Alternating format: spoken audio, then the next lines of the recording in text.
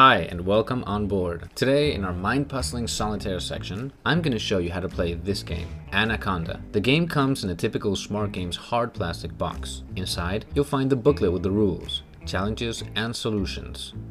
It's a logic game by Ralph Peters, author of Chicken Shuffle. It costs around 15 euros. It's for age 7 and up and has a small format which is perfect to take with you anywhere you go. I'll explain what this first page is about later. The rules come in English, French, Dutch, German, Spanish, Portuguese, and Italian. It is in no way language dependent. What's the game about?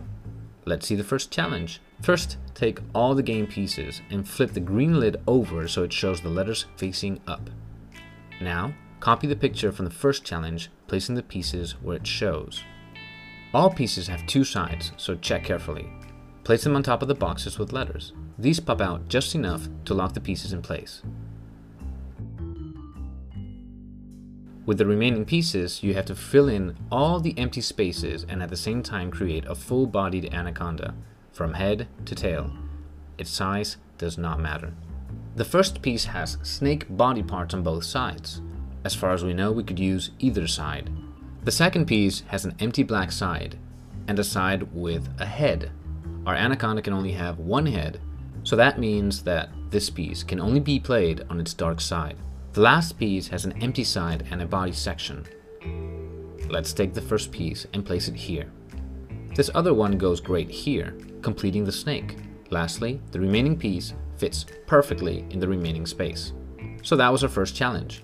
Let's go on to the second one. But first, we must clear the game board. Place a transparent lid on top and flip everything over.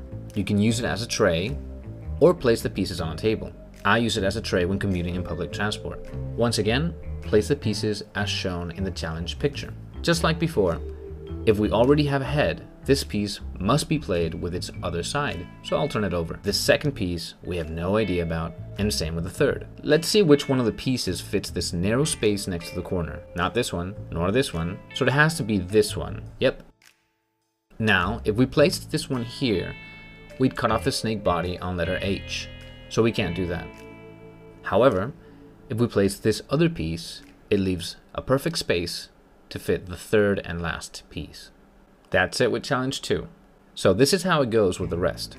The challenges get more and more complicated. There's 100 of them divided into 5 categories: starter, junior, expert, master, and wizard. In master, you get 2 pieces already placed. But in wizard, you only get the squared perforated piece. It goes on one of the letters, like this.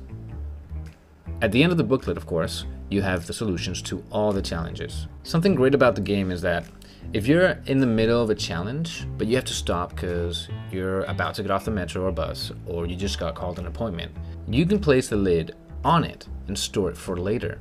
The pieces won't budge, but you'll have to put the other pieces and booklet in your pocket because they won't fit. If you need to store everything away quickly, the best thing to do is copy the pictures shown in the first page.